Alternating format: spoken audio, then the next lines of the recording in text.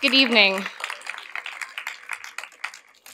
My name is Chloe, and I'm a member of the TIFF Next Wave Committee, a group of 12 teenagers responsible for organizing a series of youth-oriented events at TIFF Bell Lightbox year-round, including the TIFF Next Wave Film Festival.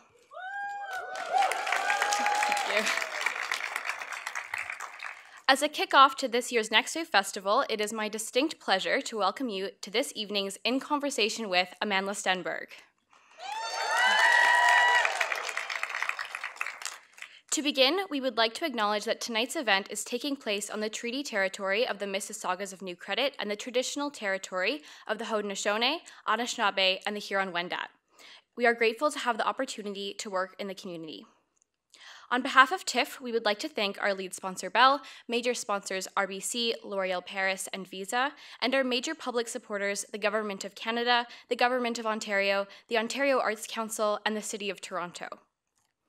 The TIFF Next Wave Committee is supported by the Slate Family Foundation Learning Fund.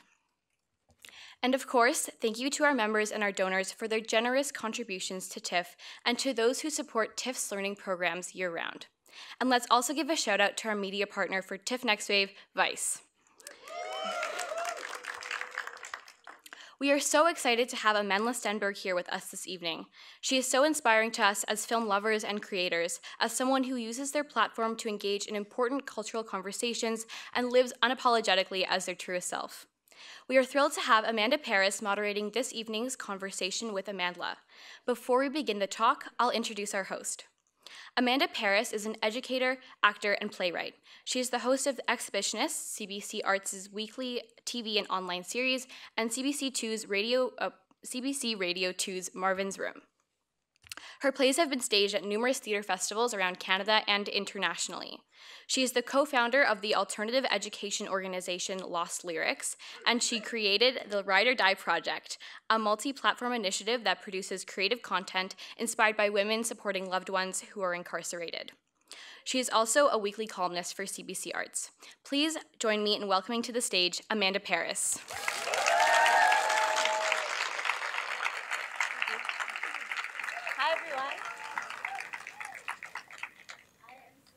To be here. I'm so excited to be here with all of you this evening. I heard that this crowd is really hype. I hope you guys are not going to disappoint. Yeah? Pretty hype? Okay, good.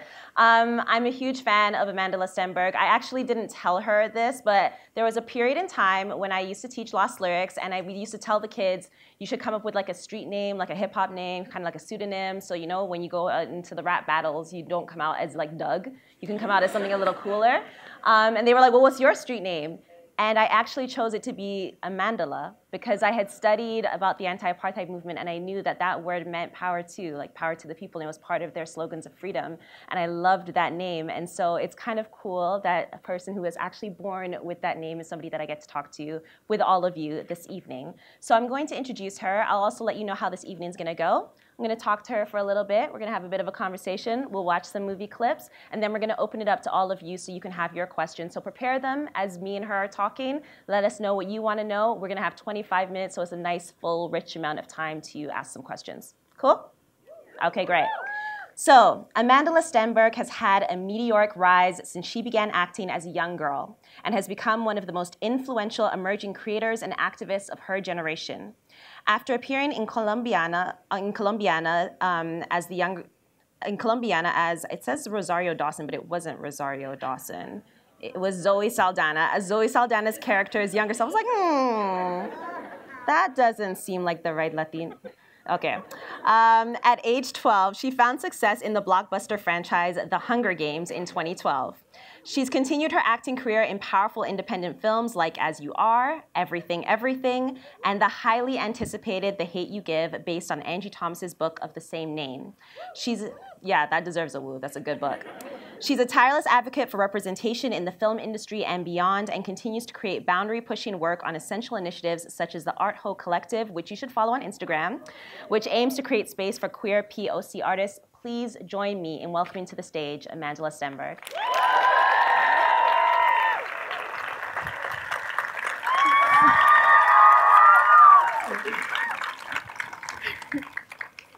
So this is also her first time to Toronto, so we gotta represent, guys. Like, we gotta let her know, okay? So welcome. Thank you. I'm gonna just jump right into it. Is that cool? Yeah. Yeah. Okay. It. Tell me, when did you realize that you wanted to be an actor? Really, really early on. I don't know if I can actually remember personally, but my mom tells me that when I was about 3 or 4 years old, I told her that that's what I wanted to do. Okay.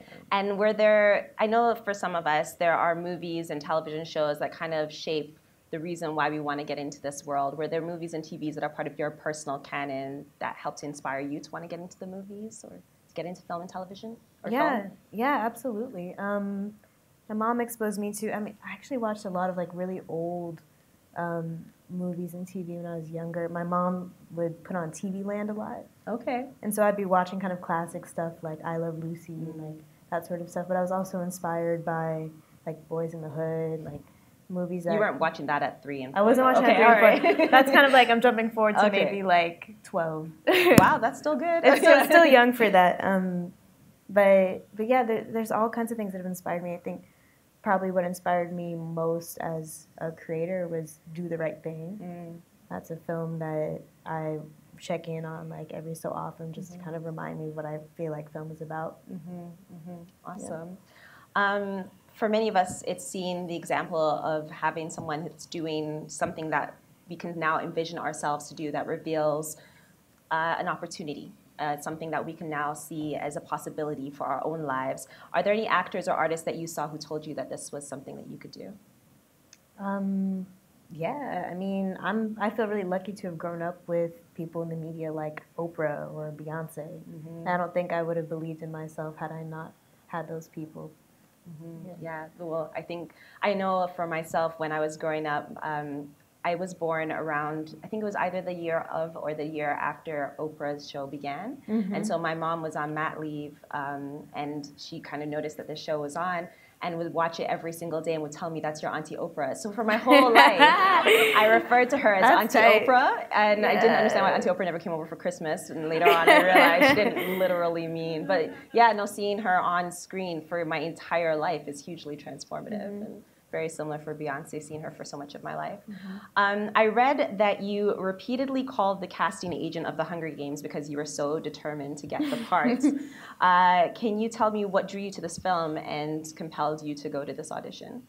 Yeah, absolutely. I did my first movie when I was about 10 years old, and that was a role that was really challenging to find, and especially at that age, it was nearly impossible for me to find roles for young Black girls that I thought were nuanced and compelling and interesting, or even just that existed that wasn't just like ghetto girl. Like, right, you know, those were kind of the only roles that were being sent to me. And so when I read The Hunger Games, I was a huge fan of the book, like read it like 5 times, like huge nerd. And I was amazed that there was a character that existed that was pivotal to the storyline and pivotal to the eventual kind of meaning of the whole series. That was described in the book as having satiny brown skin. I was like, what?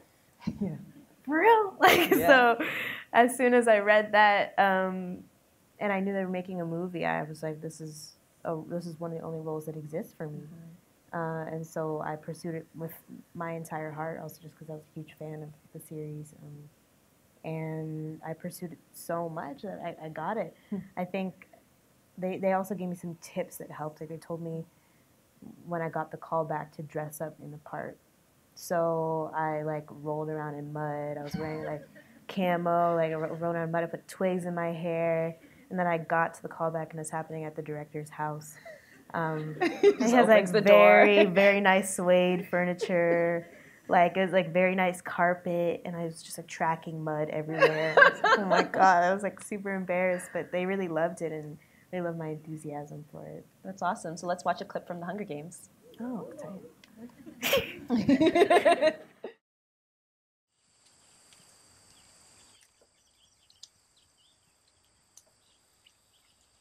You want mine too? No, that's okay. Here. Thanks.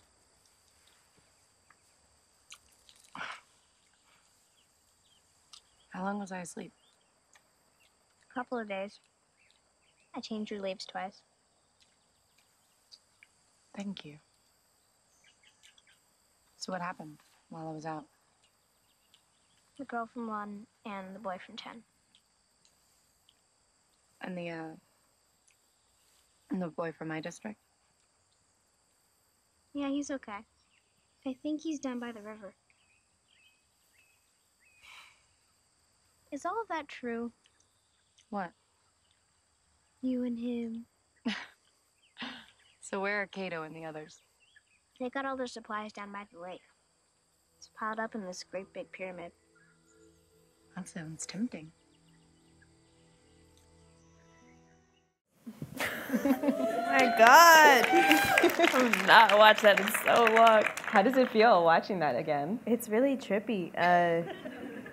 Yeah, it's really strange. Well, it's really nice because I feel like that kind of propelled me towards being able to do all the things that I get to do now. So I feel really grateful. So you were 12 years old when you did this film, and when they announced the casting, there was a lot of controversy with some fans that didn't catch that line in the book. They didn't catch the satin. They didn't catch the satin brown skin line, and they were upset that a young black woman or young black girl had been cast in this role. At 12, did you understand what was happening in terms of that controversy? Yeah, of course. Well, I mean, I feel like by 12, most black kids already have experienced racism and understand it. But I didn't really let it get to me. I mean, it wasn't shocking to me. I had already experienced just not being able to find roles for myself. Or always getting the note, like, we're going in a different direction. So at that point in time, I kind of had already built a thicker skin when it came to that sort of treatment. So it upset me. I remember it upsetting me, but then I remember thinking that everyone was dumb because it was in the book. So yeah. I mean, the character of Rue is her storyline is so compelling, and it has moved so many people and so many fans. I mean, I was at a bar, I think this was like a year ago, and they were silently playing the movie. I don't know why they would decide to play The Hunger Games silently. Silently? In a bar. I was just like, okay, was there music playing too? Or yeah, so this is like what they chose to put up as a visual. And then what was the music? Like, I'm just curious what. Since I was at the bar, I'm assuming it was hip hop. That's interesting. Since I spent time, and then like this is a kind of traumatic movie, right? Yeah. Like it's not really casual watching, like light fare. Not very light fare. And then spoiler alert, if you haven't seen it, Rue dies. And so when that happened, like I'm kind of casually glancing up, and it happened, and I caught myself getting all emotional in the bar with hip hop playing just from the silent visuals, just because it was so emotionally affecting. What was it like to kind of portray this character that has such a huge fan base, be part of something that has such a huge following, and have so many people associate you with this particular really touching storyline? I think it's just become an integral, just kind of normalized part of my life. I started getting used to it when I'd like walk down the street and I would just hear the doo doo doo doo. Like I'd look around, like people love to mess with me with that for some reason. It was a really, really incredible experience, just also because I was a huge, huge fan. Right. Like the biggest fan. I mean, when I was a kid, I read like every single young adult fantasy trilogy, every single young adult series. Hunger Games is my favorite, and so even the third book. just asking. Even the third book, Okay. yeah. So it really was just like a surreal dream come true from beginning to end. Nice. So you decided to take a break from film for a few years. Why? Like after that. After that? Mm-hmm. No, that wasn't a decision. Oh. No, that was. I mean, it still is challenging to find roles, and they didn't really exist. I also wanted to finish school. Yeah. So it was a combination of those roles not existing and me not wanting to force them because I wanted to finish middle school, finish high school, like do the regular gamut. Can you talk a little bit? I find it so interesting because a lot of actors talk about the difficulty of finding roles that move them, but they end up still doing other roles just so that they can stay working. Can you talk a little bit about making the decision that you weren't going to do roles that you didn't believe in from such a young age? I think that's really interesting. Yeah, for sure. I just am someone who also cannot fake it. Like I can only do something with my full heart invested or just not do it at all. And so I never wanted to. Well, first of all, I mean, I was really young, and I still am really young, and it's not a race, you know. I didn't feel like I had to be working all the time just to prove that I could work. I mean, I still have a lot of time to not act if I don't want to, and then do it later or take breaks, because you don't have to force your career to happen all at once, you know. So I think that was kind of a part of it. But also just I like to play characters that I believe in and that are three-dimensional and that I think are worth it. I don't really want to have to diminish myself into something less nuanced or less authentic just because those roles don't normally exist for someone like me. That's great. And it's amazing that you know that even now or even then. That's really amazing. Good for you.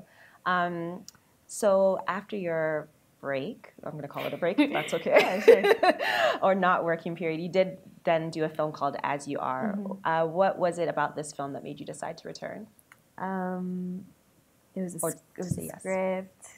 It was the grungy aspect of it that I was really relating to in my earlier years of high school. The like 90s grunge scene. Yeah. The movie is like it's like there's a lot of teen angst in it. And that was a concept that I felt very connected to at 15, 16. And also the director, I was really interested by him because it was his first movie that he was directing out of school, out of college. And he just had such a beautiful view for it and wanted to work with me in a very collaborative nature. He was interested in fleshing out the character with me. The character was initially supposed to just be white, and then he thought that it would be much more interesting to make the movie more diverse. And so we actually explored the background of the character in terms of her being adopted in this like small town in New York. So yeah, it was that, and it was also just the heart that I could tell was going to be in it from the jump, and I feel like that really does come across. Yeah, definitely. It's on Netflix, FYI. Canadian Netflix. It is on our Canadian Netflix, so you can, you know, sometimes we don't have stuff, but we have As You Are. Our Netflix is not as great as yours. It's getting better. Getting better. Was there? So I read some interviews where you talked about being hungry to see parts of your high school experience that you didn't always get to see on the screen. Were there things in this film that you felt like you were able to bring that you hadn't seen before? In As You Are? Yeah, in As You Are. Yeah. I think there's like a real honesty to certain parts of it. There's a hand job scene. But like an embarrassing, like these kids are just experimenting with each other, and like the parent walks in, like, but it's all very innocent. There's I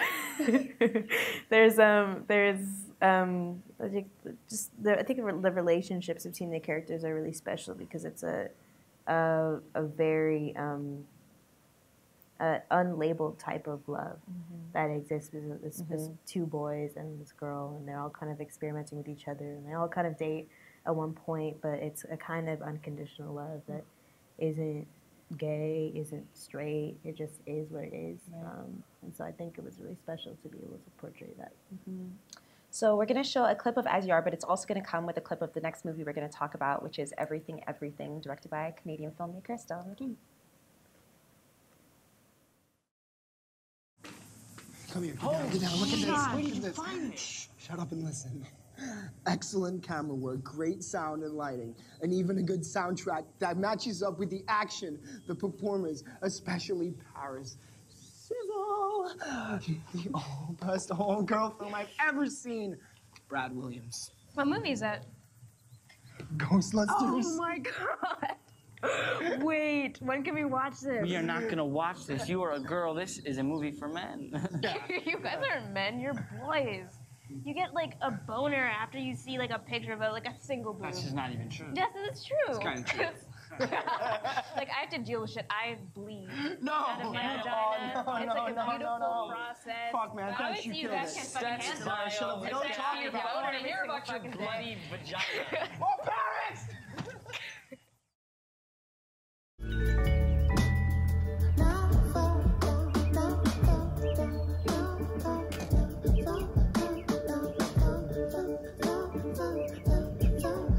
What the hell's... Hey, are you trying to kill yourself? I've been doing gene therapy. What are you talking about? I didn't want to tell you because I didn't want to get your hopes up. I mean, I don't want to get my hopes up. Gene therapy? I've been on a trial. Remember how I said that my type of skin was uncommon? Yeah? Well, I'm very common now. I can go wherever I want. Wait, you're not sick anymore? That's what I'm trying to tell you. No. No, I don't believe you. Come on, let's go, let's go. Have I ever lied to you? No. So why would I start now? Look, if you're not sick, then why does it look like you're running away? Well, my mom was still worried. I know it is too good to be true. Just go back inside. No, Come on. Polly, I have to know. Know what? I need to know if I'm still sick. And the only way that I'll know is if I'm outside. Can you come with me? Come with you where? Hawaii. Hawaii. I bought plane tickets. How? Credit cards are surprisingly easy to get. You're serious? What's wrong with Southern California?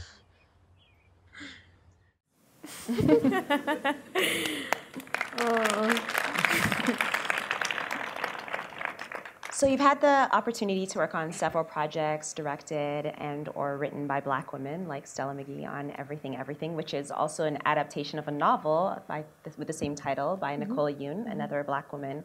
Does it feel different when you get a chance to work on a material where Black women are at the helm of it? 100%, yeah. Tell me how. It feels safe. It feels like I'm supported. It feels like I'm understood. It feels like I'm not being fetishized or exploited in any way. They're just things that I can relate to with those creators.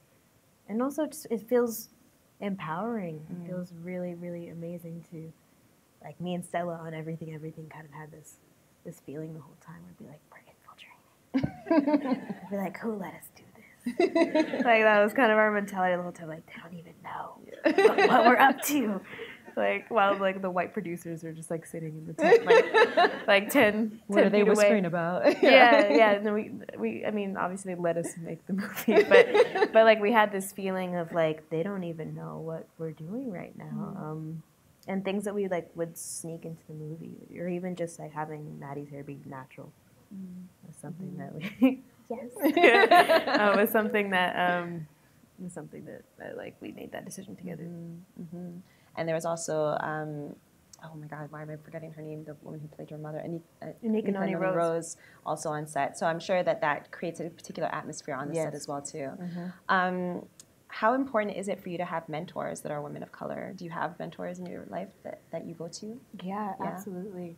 And do you see yourself as somebody who has a responsibility to mentor other women? Is that something you're thinking about? Definitely.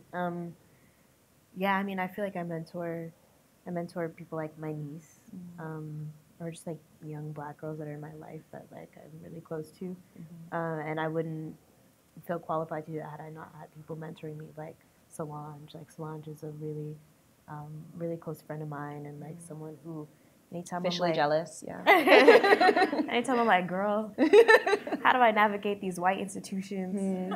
She's like, I got you. Like, here's the tea. Like, be sneaky. I'm like, oh, okay. Can you talk a little bit more about that sneak, that infiltration? I mean, because you brought it up in a couple of I'm not being that sneaky if I'm being this vocal about it. But I mean, I think it's an interesting idea. I mean, so just to go off on a little tangent, like when I saw Atlanta, I felt like Donald Glover had like successfully infiltrated something, like after years of kind of being, you know, the one Black guy in Community or the one Black guy in the writer's room of 30 Rock or whatever. Maybe it was just like, hey guys, I have an idea for a show. They're like, sure, Donald, we love you. Go ahead. This is in my head. This is the drop scenario. bombs. Yeah. Yeah. And then he creates one of the most amazingly Black TV shows ever, you know, and it just felt like a really successful sort of infiltration. So I'm just interested in this idea of infiltrating these spaces and what that looks like. You've talked a little bit about how your sensibility is not really into like mainstream and pop, but you feel like it's important to get into those spaces. Can you talk about that process and like why is it so important for you? Yeah, absolutely. Well, I just feel like there are certain people who have a lot of conviction about what type of work they want to make, what type of spaces they want to inhabit, are very against corporations. But I feel like I've been put in this unique position where corporations feel like I have a mainstream appeal, and they're interested in working with me, and yet I can understand the other side, or like I can see both sides like Chanel. And so I feel like it's kind of, because I'm in that position, I feel like it's almost a responsibility of mine to utilize that in a way, where we can like make everything, or like I worked on this film called The Darkest Minds, where Ruby, who's the main character based on a book, is, I mean, she's not written white, but she's written white. And like they were interested in putting me in that role.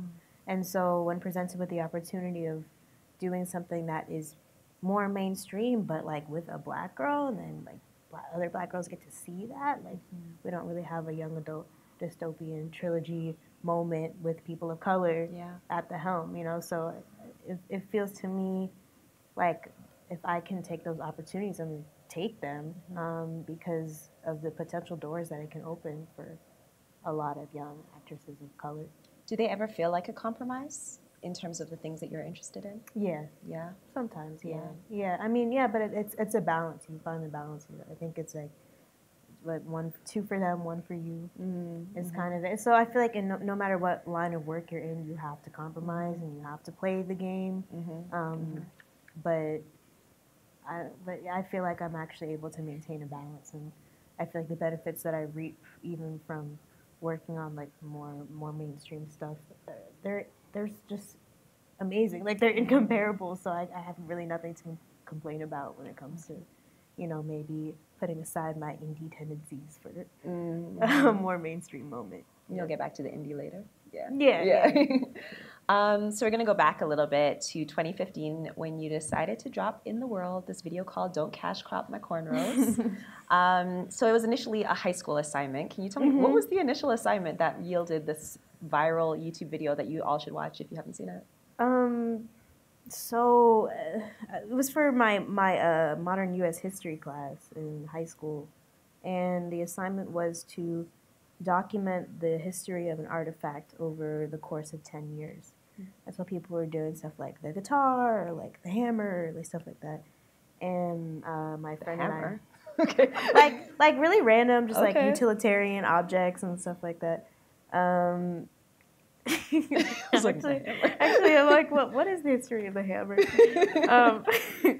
No, but my friend and I had the idea of doing cornrows just because we were very interested at that point in time. I think that was like, I don't know, 2015. Yeah, that's when we were very interested in how, at that moment in particular, like Black culture was being appropriated and was like erupting as mainstream culture, and how we saw all these people who had a lot of power and social influence adapting Black culture, and we were interested in exploring that. So we kind of like didn't really follow the rules of the project. We were like, this is an artifact, and we kind of followed cornrows over 10 years, and then showed it to my class.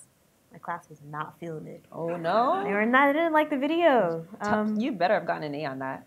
I did get an A. Okay, good. I got an A. About to have a conversation with your teacher. There were a lot of white kids in my class who partook in Black culture a lot, and maybe kind of felt attacked by the video, which was not the point of it. But anyway, so then like I think it wasn't until a few months later that I was like, oh, maybe I'll put this on Tumblr, and then people really reacted to it. So let's watch a clip from Don't Cash Crop My Cornrows.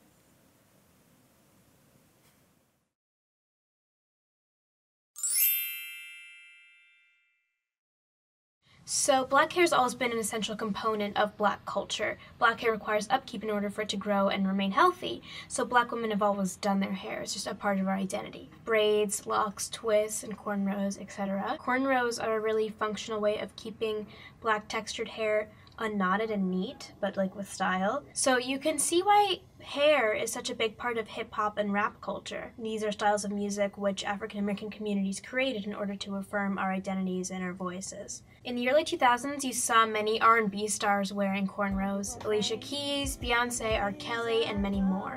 As hip-hop became more and more popular and integrated into pop culture, so did black culture. Eminem's album went 4 times platinum, and he achieved immense success in the hip-hop world. Black culture had become popular. As the early 2000s turned into the 2010s, white people began to wear clothing and accessories associated with hip-hop. More and more celebrities could be seen wearing cornrows and braids, and even grills. So by 2013, the fashion world had adopted cornrows as well. Cornrows and braids were seen on high fashion runways for brands like Marquesa and Alexander McQueen, and magazines had editorial campaigns featuring cornrows as a new urban hairstyle. And Riff Raff came onto the scene, a suburban, white, middle-class man who almost ironically took on a black accent and wore braids and gold teeth. And then James Franco took inspiration from Riff Raff for his role as Alien in Spring Breakers. And pop stars and icons adopted black culture as a way of being edgy and gaining attention. In 2013, Miley Cyrus twerks and uses black women as props. And in 2014, in one of her videos called This Is How We Do, Katy Perry uses ebonics and hand gestures and eats watermelons while wearing cornrows before cutting inexplicably to a picture of Aretha Franklin. I see you. So, as you can see, cultural appropriation was rampant. Not only were white people becoming rappers, but they were excelling in the world of hip-hop. Macklemore and Ryan Lewis's song Thrift Shop garnered a #1 spot on Billboard's year-end chart for 2013, and then Iggy Azalea's song Fancy reached #1 the following year. And in May of 2014, Forbes released an article titled Hip-Hop's Unlikely New Star, a White, Blonde Australian Woman. But at the same time, police brutality against black people came to the forefront in an incredible movement ignited by the murders of Trayvon Martin, Michael Brown, Tamir Rice, Eric Garner, and many others. People began to protest institutionalized racism by marching and by using social media.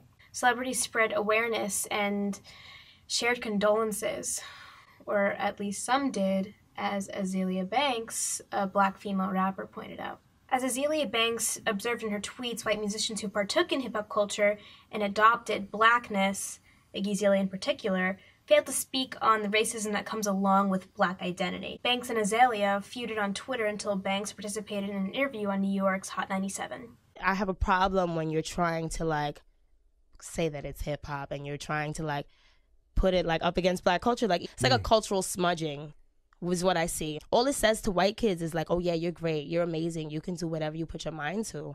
And it says to black kids, you don't have you don't own not even the shit you created for yourself. And it makes me upset. That itself is what is so complicated when it comes to black culture. I mean, the line between cultural appropriation and cultural exchange is always going to be blurred, but here's the thing. Appropriation occurs when a style leads to racist generalizations or stereotypes where it originated, but is deemed as high fashion, cool, or funny when the privileged take it for themselves. Appropriation occurs when the appropriator is not aware of the deep significance of the culture that they are partaking in. Hip-hop stems from a black struggle. It stems from jazz and blues, styles of music which African Americans created to retain humanity in the face of adversity, which itself stems from songs used during slavery to communicate and survive. On a smaller scale, but in a similar vein, braids and cornrows are not merely stylistic. They're necessary in order to keep black hair neat. So I've been seeing this question a lot on social media, and I think it's really relevant. What would America be like if we loved black people as much as we love black culture?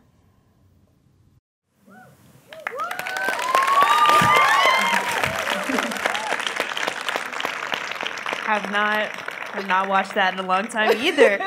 Wow, this is like I'm being like taken on a tour through my own life. Like it's like your A&E biography behind music. So you decided to just kind of drop it on Tumblr. Did you have any idea the impact that it would have? That it would go viral in that way? What was that like? Getting all those responses? It was really cool. It was also really scary, just because I mean, I obviously did a lot of like in-depth research for the piece, but I could never have guessed that this video for my history class would then like start like an online feud between like, not a real one, but like an online feud between like me and Taylor Swift. Like, you know, just because I dropped like a clip of her in there. Like, I wasn't necessarily trying to come for particular people, but of course that's how press and media loves to skew things because it's more clickbaity. Yeah. But no, I had no clue that I was going to even start any kind of conversation, and that was really gratifying. Just seeing that conversation kind of arise, and it's really interesting how it's been really interesting to witness how it's gone from that point to where it's at now, where we like have such an extensive call-out culture. Not to say that I am in any way responsible for that entire call-out culture, but just how we have this culture of you're culturally appropriating, like you're canceled. You know, like it's like wild to see how it's gone from a conversation starting here, and then it's kind of gone to the extreme over there. And I don't know. I think it's important though that we actually do research and check the credibility of things before we come for people. Yeah, yeah, definitely. You can woo. Yeah, go ahead. I think it's so interesting that you said that, you know, when it came out, which is 2015, it's not that long ago, how much things have shifted. I was recently, I don't know why I did this to myself, but I never was one of those people that watched Glee when it came out. And I was like, man, Glee would never have survived Black Twitter. Like, this would not have been possible. Like, there's a lot of things that had came out before the rise of this culture where we can immediately respond to things and critically respond that probably wouldn't have lasted as long as they did if they existed in that time. You, very soon after releasing this, you kind of entered this conversation and got this title of being an activist. And I know there are a lot of people who I consider activists that don't use the term. Is it a term that you personally identify with, or is it something that has been placed on you? I think a little bit of both. I mean, I think it was a word that was placed upon me. And I kind of looked at it and was like, am I really taking this on? Okay, yeah, I am. Just because I don't necessarily feel, I think there's all different types of activists. And there are many activists who do much more critical grassroots work in a way that I don't. But I do feel like I look at all of my work through the lens of activism, and I do a lot of my work because I want to see things change. And so in that way, I think I do claim it. You've talked a lot about the importance of recognizing the fluidity of identity. I would assume that it's a bit of a challenge balancing that understanding for yourself and your understanding of identity with the reality of being a celebrity, because being a celebrity means kind of being branded a lot of the time or being placed under categories by the outside world. Have you found it challenging?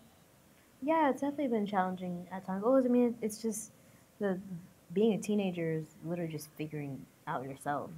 So doing that on a public sphere, on a public level, has been really strange at times, just because there have been moments where I have just been, you know, expressing myself or figuring myself out, and people think it's some kind of political statement. And I'm like, nah, really, I actually do like girls. Like, it's not, I'm not trying to, like, I am bisexual, or I am, like, I'm exploring these different parts of my identity, and it's in no way some sort of statement. It's just like who I am, you know. Is there, I mean, okay, so I'll go through some of this sort of resume of things that have happened for you. Ms. Foundation named you its Feminist Celebrity of 2015. Time Magazine has named you a Most Influential Teen more than once. Auntie Oprah tapped you to do a Super Soul session. And I read that Beyonce told you that when Blue grows up, she wants her to be just like you. All of these are incredible things. Yeah, like seriously. So every celebrity is subject to public scrutiny, but with the dual role of artist and activist, do you ever feel a certain pressure or standard that other celebrities who may be famous for just being famous don't have to deal with? Yeah, definitely. I think I'm held at a level of accountability, especially with the internet youths, to never fuck up, which is impossible. Yeah. But like I recognized that a long time ago that, okay, so now I'm kind of being held as this like perfect activist like angel who's gonna save everything, and like I've never claimed to be that, and like don't intend to be that. I only just want to do whatever I can with the work that I'm doing. Yeah, that has been hard at times, but the thing is, you just can't take it too seriously. Like, you know, I think it's really easy because of the celebrity culture that we exist in to see celebrities as concepts and not people. And so whenever people critique me on a public platform, I think of it as work. I think of it as, oh, they're critiquing the idea that they have of me, that they've gained through what they've seen online or what they've heard. Almost as if they're critiquing a piece of work or a piece of art that I'm molding as opposed to me as an individual. So I think creating that distinction has been helpful. And is that just like a personal distinction, or is that something that you also try to convey like in your own platforms and things that you have control over? I try to convey it, but at the same time, I feel like no one really needs to be in on that. Right. You know, just because if there's like a Black girl who feels empowered to wear her hair natural because she's seen a picture of me or follows me on Instagram or whatever, she doesn't need to know that like she doesn't have to think about the dichotomy between like my public persona and my personal stuff. Like that's my own thing to navigate. You know, that's just a part of like being in the industry and having a platform. When Sterling K. Brown won an Emmy earlier this year, he made it a point to thank the writers for creating a role that wasn't just colorblind casting, which is cool, but a character that is specifically written as a Black man. You've spoken a little about intentional diversity. How much impact does that have on how you choose the projects that you choose? It has all the impact, just because the projects that I've been able to do wouldn't exist had there not been a movement pushing for it. I feel like these like studios are really starting to recognize now, okay, we can't continue doing things the same way that we used to, because now the kids have Twitter, and when they get on Twitter, they can all collectively decide to not go see a movie because they don't stand it. Like it's really at that level, and so I think they're recognizing that they can't rely upon the same formulas to make money anymore. Not the same tokens. Yeah, not the same tokens, and that they actually have to diversify, not just because it's the right thing to do, but because it'll affect them monetarily. So we know diversity in Hollywood is a huge topic, but another related topic is colorism or shadeism, with some audiences noting that a lot of the roles that go to younger Black women in Hollywood are frequently casting lighter-skinned Black women. How do you balance the importance of taking up space within the context of this important conversation? Yeah, that's a great question. That's something that I think about really critically. One of the most challenging things for me to do was to walk away from Black Panther, because I got really, really close, and then they're like, do you want to continue fighting for this? And I was like, this isn't right, because these are all dark-skinned actors playing like Africans, and I feel like it would have just been off to see me as a biracial American, like with a Nigerian accent, like just pretending that I'm the same color as everyone else in the movie, like you know. But that was really challenging to make that decision. But I mean, I have no regrets about that. I recognize 100% that there are spaces that I should not take up. And when I do take up a space, it's because I've thought really, really critically about it, and I've consulted people I really trust, and I've thought about it, and it feels right. Thank you for answering that, because it's a difficult one. So, I mean, this is such an interesting cultural moment where it's actually like cool to be political. And I feel like, I mean, I'm not old, but I feel like when I was your age, which wasn't that recent, it wasn't cool to be political. And when I was doing activism, it wasn't cool to be an activist. And all the people that I went to high school with and my friends and my homies, they were kind of like, what are you doing at this protest? And what do you, like, why you keep asking me to sign this petition? And like, you know, it wasn't necessarily, so it's an interesting historical moment to exist within. And it's also a moment that corporations are capitalizing on and in very interesting ways. How do you balance this consideration when brands and commercial media outlets approach you for various projects? Because right now it's cool to be political. I think you can kind of tell immediately with like the wording, or just like how someone approaches, or even just the history of that brand or that corporation. I mean, of course, yeah. I mean, of course, it's hard to do research on everything, but like I feel like you can immediately tell someone's intention. Like, if a brand comes to me and I notice that they are intentionally casting like Black representation, gay representation. Like, I'm like, okay, this seems a little contrived, as opposed to like it existing organically, you know. And also has to do with like who's behind it, you know. There have been even like sets that I've been on where there's Black people in the movie, but every single person on the other side is white. Every producer is white. All the crew members are white. Those spaces don't feel safe for the people of color on set, you know. So it really, I think, has to do with like, if you're about this message, are you actually exercising it within all facets of like your corporation?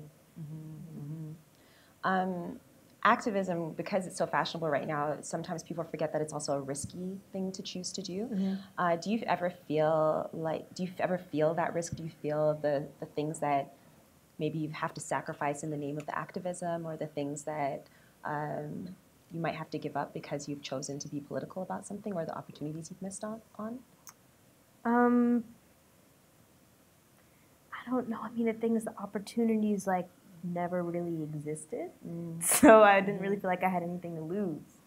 And what's been the most bizarre, kind of surreal thing to witness is how my being vocal has actually led to more opportunities. I think that is evidence of the time that we live in, which is, like you're saying, it's cool to be politically active and to be vocal now. Yeah. I read that you've been making little videos since you were 8 or 9 on iMovie. Is being a creator an important part of your artistic expression, and if so, why? Yeah, 100%. I love film. I love being creative. I love being artistic. And so whether that's like in the space of being an actor and being collaborative with the director and people I'm working with, and kind of asserting full kind of creative control, not full creative control, but asserting my creativity within constructing that character. Or if it's like making shorts, like I've been making shorts, for a really long time. Like always took film class in school. And so that's something I'm definitely going to continue doing. Working on some exciting stuff. Oh yeah? Okay. Anything you can like let us know a little bit about? I'll just let you wait. Okay. You'll figure out. All right, it's all good. So you've had this incredible career where you've not only made films and acted in films, you've also written a comic book, which is incredible. I think I saw some T-shirts with your artistic designs on them as well too that you did. You've done a number of different things. Have you ever felt or faced any pressure to zero in on one thing to the exclusion of the other things? Only kind of recently, as I've been entering the adult world, have I felt like that, just because like pursuing a career takes all of your energy, and so I've noticed I've had to be much more decisive about where I put it. But I feel like there's always a way to tie in like other creative outlets into whatever you're working on. The music, so I almost forgot the music. You're also a musician as well too. Yeah, so hopefully I will never have to choose one. You hope to continue your life always kind of exploring all the different elements of your creativity? Yeah, hopefully, yeah. Okay. So you've been talking recently a lot about moving from talk to action. I saw that you've been working with Time's Up. There's the roles that you've chosen, the short films that you've made, the comic book you wrote, all of that can be seen as action to help shape a radically inclusive future. If you had to describe, and this is an activity I used to do with the kids that I teach, describe the future that you actually are trying to build, like you actually got to visualize it, what would it look like? Oh man. So often we're fighting against something, but we're not always sure what we're trying to build. I mean, I feel like the first, most basic thing I feel like I'm looking for or trying to fight for is just safety for marginalized people. I feel like that's step number one, because we're definitely not there yet. And what does safety mean?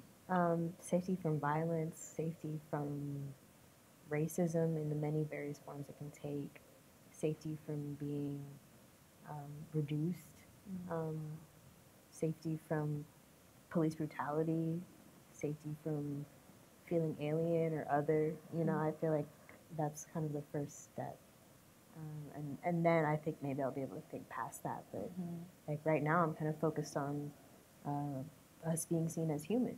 You know, I feel like that's why entertainment is really important to me, and film is really important to me. Not just because I love films, but because of the social power that it has and like the social capital that it has. You know, we're so obsessed with celebrities and movies, and oftentimes they have a real power to influence our political decisions as well. And so I think having a black girl on screen can actually affect how white people in the Midwest who have never really given black women the time of day, like maybe go see the movie and like actually start to see black girls as three-dimensional. Or like The Hate U Give, for instance. The fact that I got to work on that was like a real honor, and it's a narrative about police brutality, and to think about what it might be like for the community of the people who are killed by police, to see them human and to see them and their stories fully represented, I think can be powerful in making these issues feel real to everyone, instead of just feeling like another article or another post on Instagram. Amazing. Well, thank you so much. These are all my questions. Awesome. We are going to turn it over to the audience. I believe we have some mics that are going to circulate. Is that how it's going to work? So you can raise your hand when you have a question, and someone will come to you with a mic.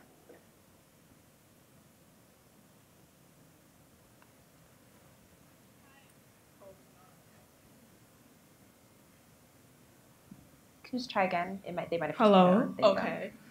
Hi. So my question is, sorry, I wrote it down. So traveling to Japan. I follow you on Instagram, by the way. I've been keeping up with everything. So traveling to Japan, do you feel? Oh my God, used without internet. And just seeing the world just through Hollywood, and not just seeing the world through Hollywood's main construct of what film should be. Do you feel the pressure in the industry to act a certain way as a young woman and like representing Black people and like young Black women and stuff like that? Ooh, like, do I feel a pressure to represent Black girls in a certain way? Yeah, like, do you feel like when you're acting and like in Hollywood and just when you travel and stuff like that and you see like other film and how they don't really like think about color and stuff like that, but acting in Hollywood and like getting jobs in Hollywood, do you feel like pressure from Hollywood to act a certain way and be a certain way rather than like you just traveling and seeing how other films work and stuff like that? Am I wording it a little bit funny? Well, I just no, it's a good question. I just can't tell. Okay. I feel like it's two questions, so I'm trying to figure out which one I should answer first. I don't know. Okay, I'll just go for it. Do I feel so? In answer to, do I feel that I have to represent Black girls in a certain way? Through Hollywood's eyes. In foreign places, or just? No. In Hollywood, you just traveling and seeing how other places represent. Oh. Interesting. I mean, not necessarily. I feel like racism, colorism is like universal. No matter where you go, it exists. You know, so I'm not sure if I feel like I have to act some type of way in Hollywood and differently in other places. But I do feel a responsibility to like be cautious. Like to have my fists, but like put it in my pocket sometimes. And, like keep it a little bit of like low key. Yeah. Yeah.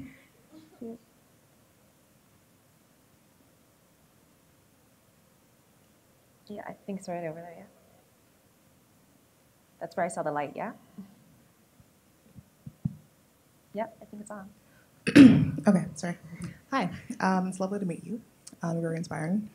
Your music is amazing. Your cover of Mac DeMarco, I'm still waiting for a follow-up because it was great. And I want to know your inspiration behind how you wanted to like form that cover and like the unique sound of it and what else you have in the works.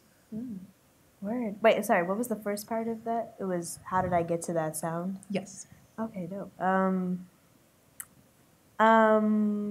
That cover was I created with my friend Lavin Cali. He's a producer. He lives in LA. He's like, I think he's 20 years old. He's like a 20-year-old black kid. And that actually kind of arose out of the blue. Like, I love music. I've been playing music forever. My main instrument is the violin. I started playing it in elementary school. And so, like, the violins in that song are actually, it's like me playing. But we came up with that sound, I don't know, we just started grooving. Like, I just went to his house, like, came up with some chords. We started feeling it out together. But that was actually created because they wanted me to do a song on the Everything soundtrack. And they were like, we have this song that this pop producer wrote that we want you to sing. And it was like some pop ass. Like, I was like, no, this is not me. This will not be authentic to me. I'm sorry. And then they're like, well, what if you do a cover of a song that's on the soundtrack? And Let My Baby Stay was already on the soundtrack because I really wanted it to be in the movie. I was like, guys, like, listen, like, this song will be perfect for the Hawaii bit. Like, trust me. And they actually really liked it. And, like, Mac DeMarco was cool with it. And then they asked me to do a cover of the song. So that's how it started. But once we actually got into the studio and started working on it, like, it came very kind of naturally. I would love to continue working. I'm working on some music stuff. But I feel like I still have to develop my voice a lot, my style. But I'm working on that. Up top.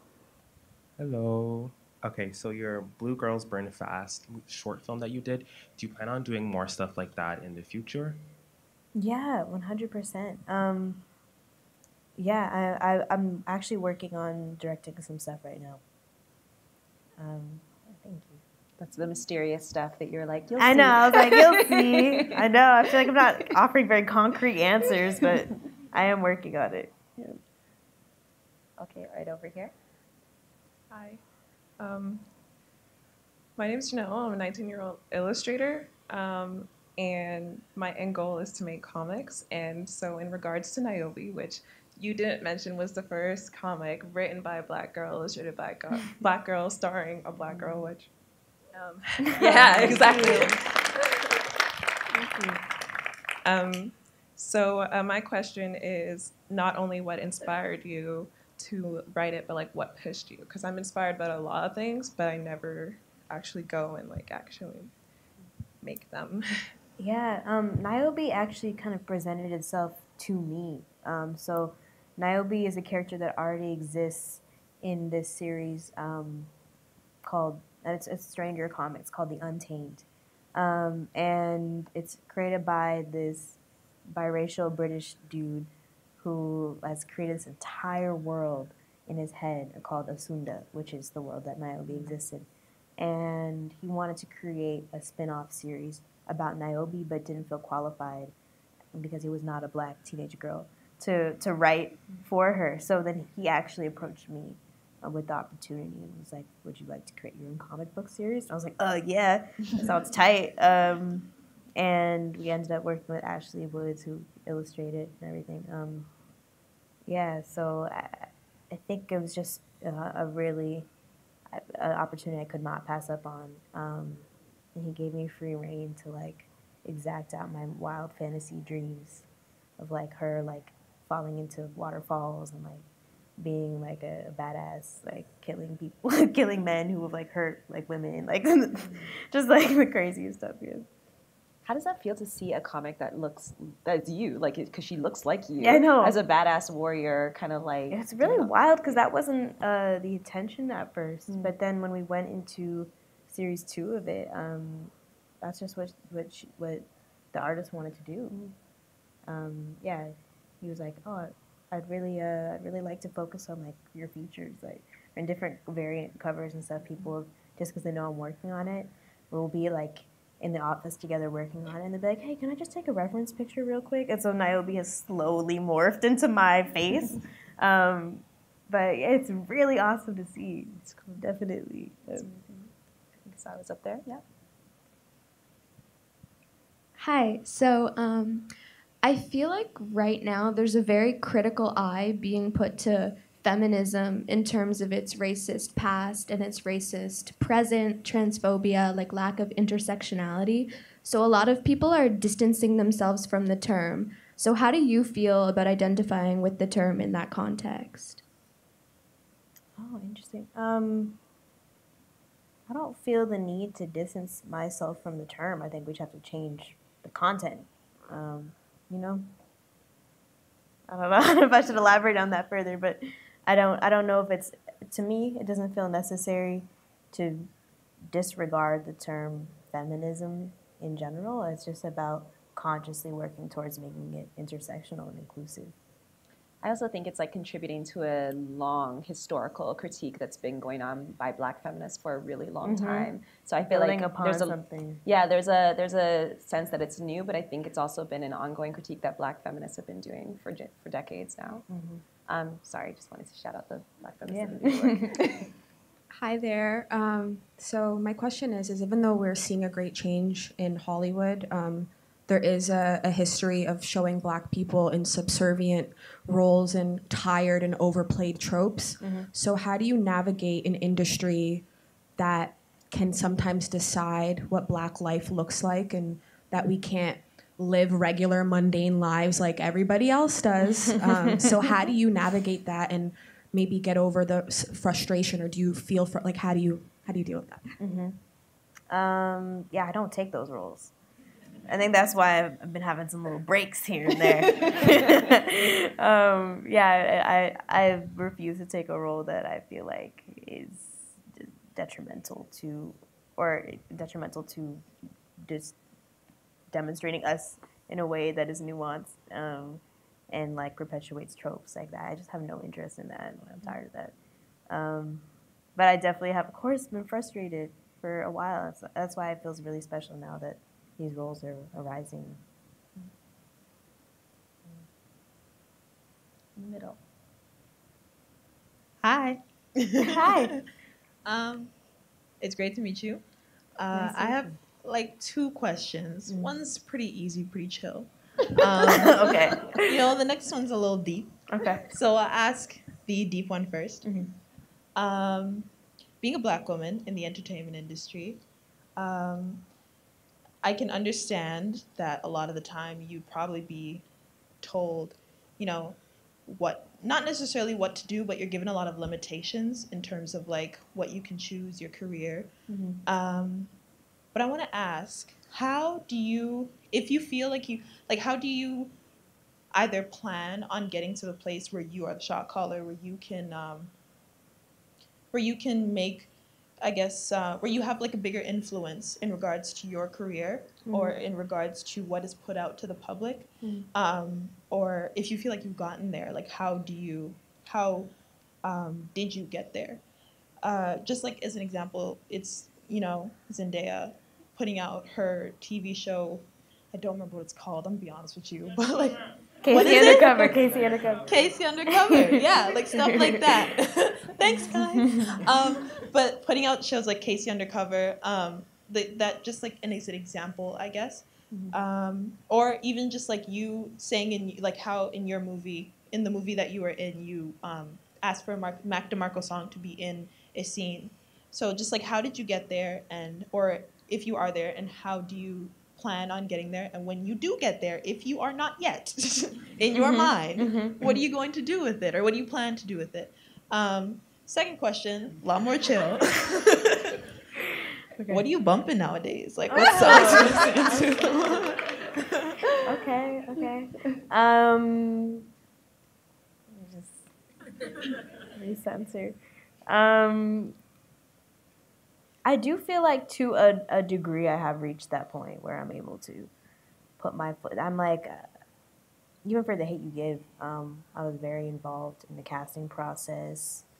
I was very, very stubborn during shooting about maintaining aspects of the book and the heart of the book and elements of the Black Lives Matter movement that reflect reality, making sure that we don't in any way commercialize that or make it less impactful or easier to watch just because like it's commercialized. Like, I think it can be detrimental sometimes. That's why I have to be careful. I think I do have to be cautious about how very obviously vocal I am. And I think there's there's other ways to do it as well. I think some of the best or most influential women of color, like in entertainment, have done a really great job of building at it over time and being patient and biding their time and plotting, you know? Beyonce. And so, Beyonce, yeah, you know? Yeah. Yeah, so I feel like I think I have to, in many ways, reached a point where I feel like my creative voice is actually really valued by the people that I work with, and so I'm really grateful for that. But definitely have places to go. Like definitely lots of things I want to make and produce and stuff that I haven't reached that point yet where I feel ready to do that. But I think I'm on my way there, and I think it's just a lot of patience and staying true to what you believe in, staying true to the path, the vision, not letting other things distract you. And then what am I bumping? You said SZA. Of course. I mean, who is not? Of course I'm listening to Control. What else am I listening to? Like, oh no, I don't have my phone on me. Damn.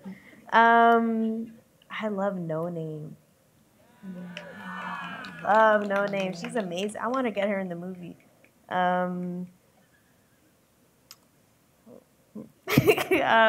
I love, I mean, the Black Panther album is obviously so lit. It's so good. I love that song, Khalid and Slate. Is it Khalid or Khalid? I think Khalid. Khalid. Yeah. Oh, I'm Sway off. Lee. Yeah. And Sway Lee. Yeah. That song is lit. I love that song. Yeah. That's about there. Sorry, I forgot that I was supposed to ask you about Lemonade, and I would be remiss if I didn't. Okay. What was that like? Like being on that set, what was the energy of that like? It was, well, first of all, it was like, I was like, oh my God, like, I'm a part of the FBI now. Because it was so, like, locked down, like, could not tell anyone. I could not tell my best friend, who is the biggest Beyonce fan on the planet, I could not tell her where I was going, what I was doing. What? She said the betrayal, Judas. Yeah, no, I could. So that was like really challenging to keep to myself. I was like, people were like, where you going? I'm just going to New Orleans for gonna visit some family. And then so I'm just like, oh my God, like just freaking out. We shot it on a slave plantation, on a former slave plantation, and so there was something really beautiful and like powerful about the experience of like reclaiming that land and shooting there and like kind of just bathing the entire space with the energy of like reclamation, like knowing that that's like a group of Black women coming together to make a really important piece of art, you know? So that was really amazing. Me and Zendaya were up in this tree and we had to pee so bad, like so bad, like, and we were both just like, only for Beyonce. So like whenever I see that shot where we're in the tree, like we're like look really serious, like we're really just not trying not to pee because that it was high up in the air. Did you know it was gonna be the huge cultural impact that it was? Like, did you know? Like, did you feel that while you were on set? Sorry, I will get back to you. I just know that I had to ask about Lemonade. I promise I will get back to you guys. Well, we didn't even know what it was when we were there. We were not told what it was. We're not told the name. We're not told if it was one music video or an entire visual album. We started to piece together, obviously, while we're there, but it was like the information that was needed was told. That's the only way Beyonce can make things. I'm guessing. Yeah. I interviewed Hannah Beachley, the production designer. She said the same thing. She's like, I didn't even know what I was doing. Yeah, like I was just like, where you want me?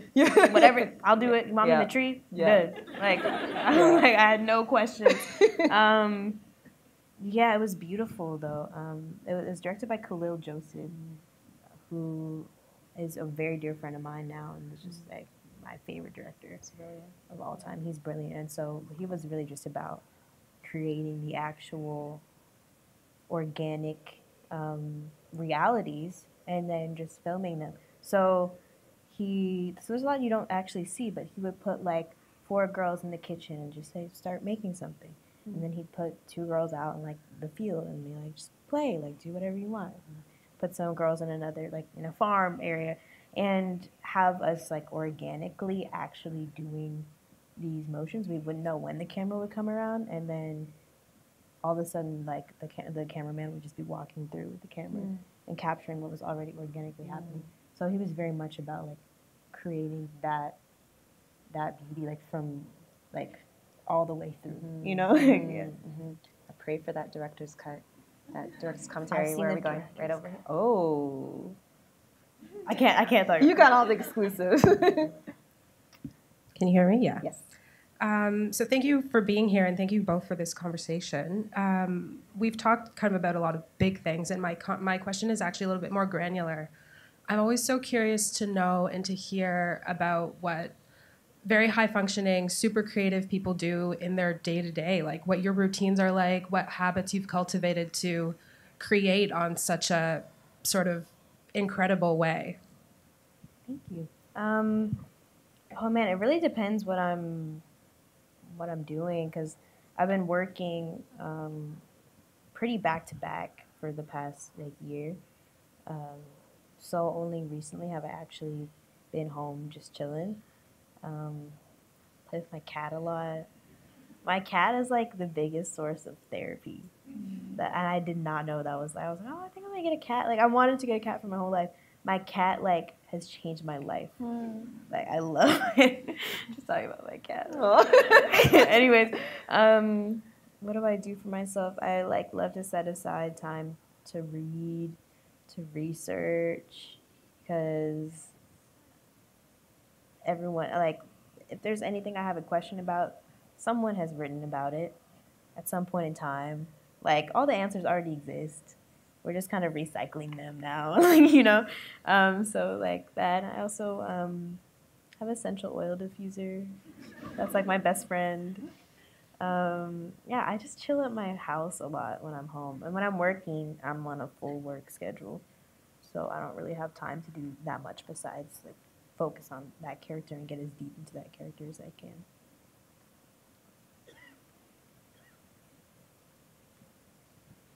Hi, Amandla. Hi. I just wanted to ask you, you are a part of the Time Left movement, and I just want to know, how do you think it will benefit men and women, not just in the entertainment industry, but like men and women across all workplaces? So yeah.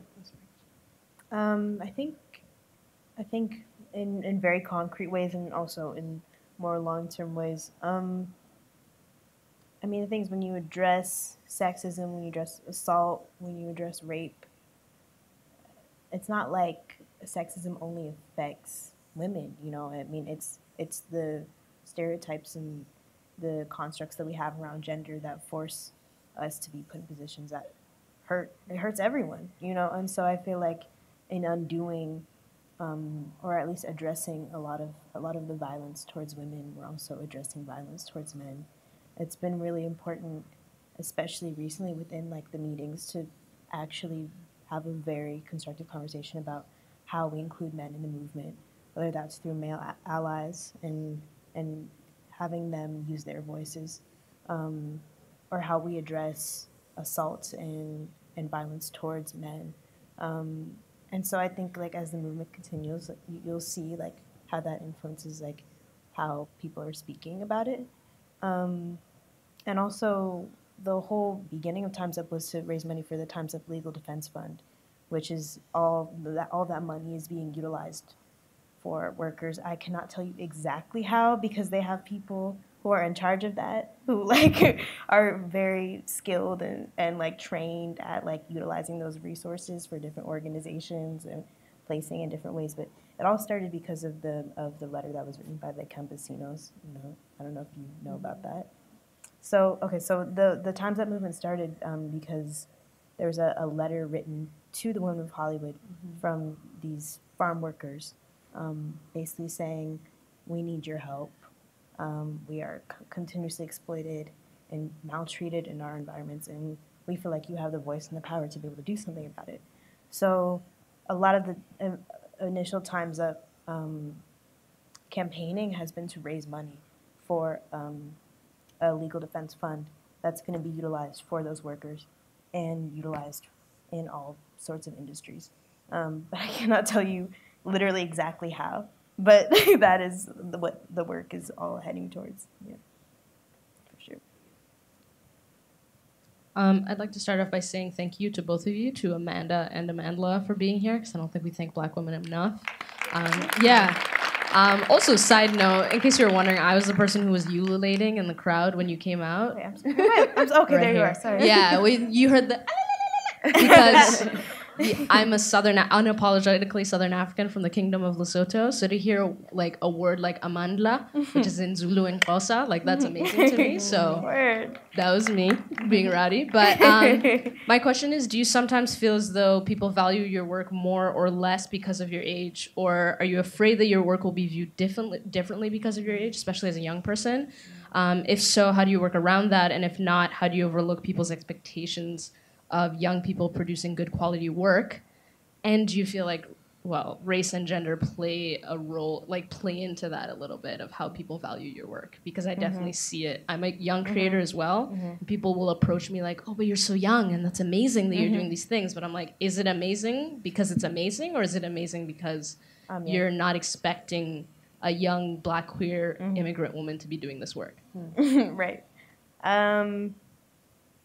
Yeah, no, I definitely pick up on when I'm in like a meeting with like an old white dude and I come through with like full just like opinions, like viewpoints, plans, and I can tell immediately that they're invalidated before like they're given the full chance, you know. So I definitely think that I'm affected by that. But I mean, I don't necessarily let that stop me, just because I think the proof is always in the pudding. Like, I feel like as you continue to make work, that people cannot deny whether it's good or, you know. But one thing I do sometimes think about is I almost don't want people to take me too seriously right now, because I think it's really easy when you're young to be like, I want to be the best. I want to be doing all this. I want to be everything, you know. And I feel like you can almost jump the gun. Like, you have to give yourself space and time to also just learn and grow.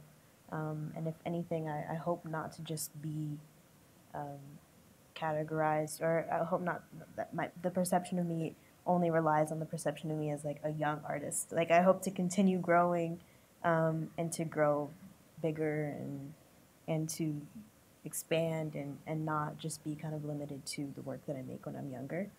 So I almost like, sometimes I'm like, oh yeah, like, I'm glad that you enjoy my work, but like, take it with a grain of salt, because like, I'm still figuring it out, you know? I don't know if that really answers. Okay. Hello, how are you doing today? You guys are doing well? Thank you so much. I'm gonna calm down, sorry. I'm very thankful and very appreciative to have you in this space sharing your wise words. I'm very, very appreciative of that. I just want to say Let My Baby Stay was like on repeat for like maybe 30, 40, 50 times. Just saying. That's so wild to me, because I don't know people were really rocking with it. Thank you. I'm sorry. I'm gonna try that. And I had shed multiple tears when Rue died, just saying, I don't know if anybody else felt that way, but when Rue died, I'm like, damn, they gotta take the black person like that. What? But I'm gonna try back. I'm sorry. But you had spoken about the fact that you're navigating your identity in like such a very like where everyone's kind of watching you. And I remember like a little while back, you had spoke on your they and them pronouns and not changing them, I think, on your Wikipedia page or on your IMDb page. But I was wondering for the youth that are within this society, how would you explain to them that it's okay to kind of figure yourself out and navigate your identity in the way that you want to, rather than the way that people tell you how it should be, kind of thing? I mean, I think you are telling them right now. I think you just said it in your question, but definitely, yeah. So the background behind that was on Tumblr, and Tumblr, and I was like, I feel like my gender is very fluid, and like I have moments where I want to be on like my full boy shit, and then I'll have other moments where I feel really feminine, and like it oscillates a lot. And someone had asked me a question on Tumblr. They were like, "Oh, what do you identify with in terms of gender?" And I was like, "Well, if I really think about it, probably non-binary." And they were like, "Oh, okay, well, do you want us to use they, them pronouns?" And I was like, "You know, on Tumblr, that would be tight. Like, let me see how that makes me feel." And then I put that out, and everyone was like, "Oh my God, non-binary icon!" And then they went on my Wikipedia and all my like public platforms and changed all my pronouns. And I was like, "Wait, I don't even know if I'm feeling this yet." And so that's why I told people to not do that.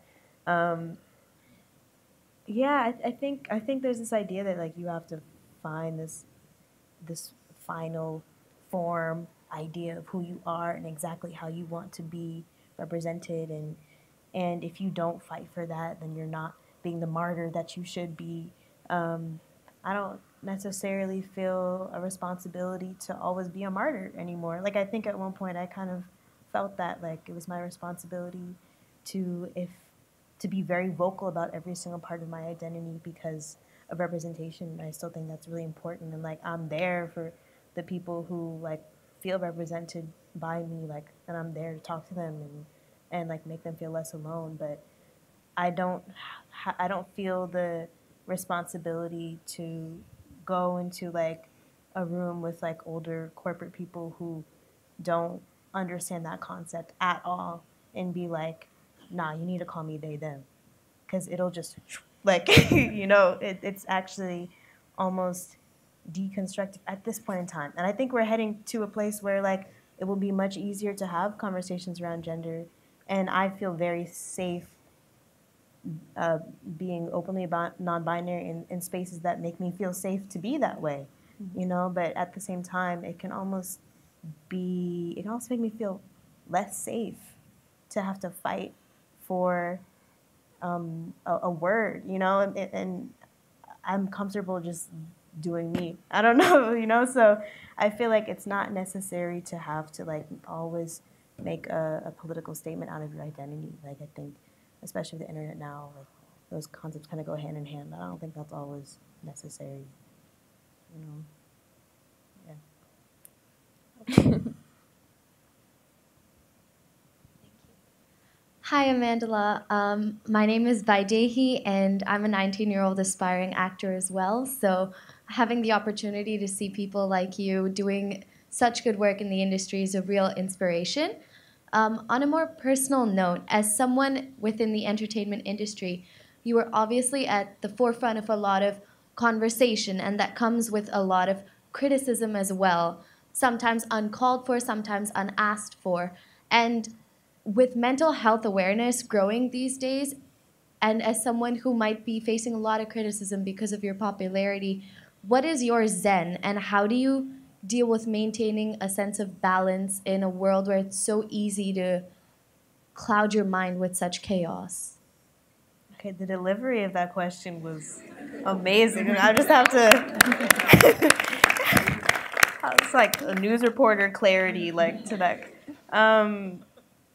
Well, I think it's all thinking about it in context. I think it's very easy at this age to feel like whatever is right in front of you is everything, and it's always gonna be that, and that's just not true. So I think like putting things in perspective is what helps me a lot. Like what I was saying, just knowing that when I receive criticism, it's not, people don't know me.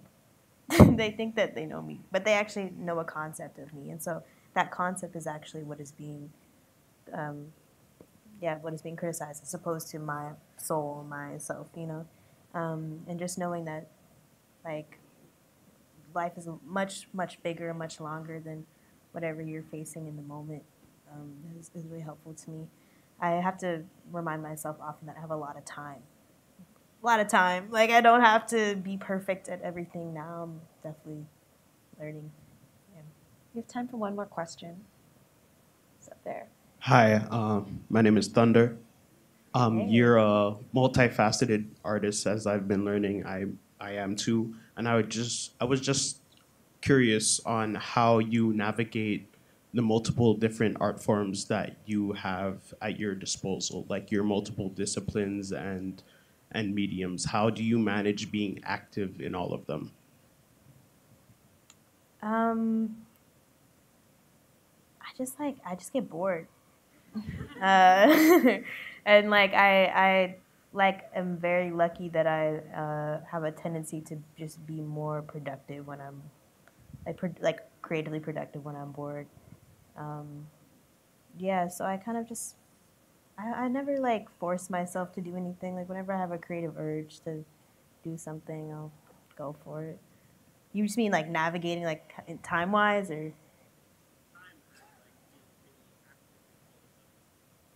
Right. I honestly feel like that's something I could work on, is because I'm not consistently active in every single art form, no. Like I feel like I do dabble in a lot of things, but I could really like hone my talent with different things. But I'm constantly in the process of like now I'm learning like, oh, it's actually necessary to like schedule your time. Like, okay, so on that day I'm gonna work on that, and then like for that 2 weeks I'm gonna go focus on that. Like I'm learning that skill, definitely. Yeah, definitely, yeah. Mm-hmm. And also like a passion thing, you know. So that concludes this part of the conversation. We're going to end actually with a piece that Amandla made called You Are Here. It's a video on self-care. And, you know, if you want to get up and do some of the things that she recommends, you can totally do that. Because it has step-by-step instructions. Kind of goes to the question above about how do you find your Zen. I want to thank you so much for joining us in this conversation, Amandla. It's been so awesome to talk to you. Yeah, this was awesome. Thank you so much. Thank you. Thank you guys for coming out. And this conversation is going to go online, so make sure to check out TIFF, and they'll be releasing the video as well too. And if you're part of the festival, have an awesome time. It's a great festival. And check out You Are Here.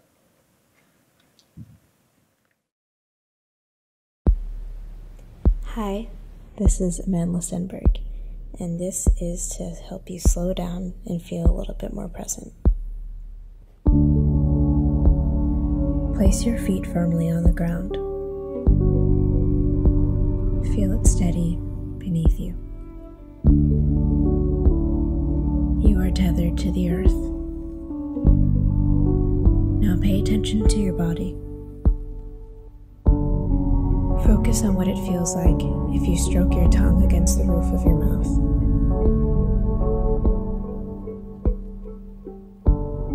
Try running your fingertips along the inside of your arms and your wrists.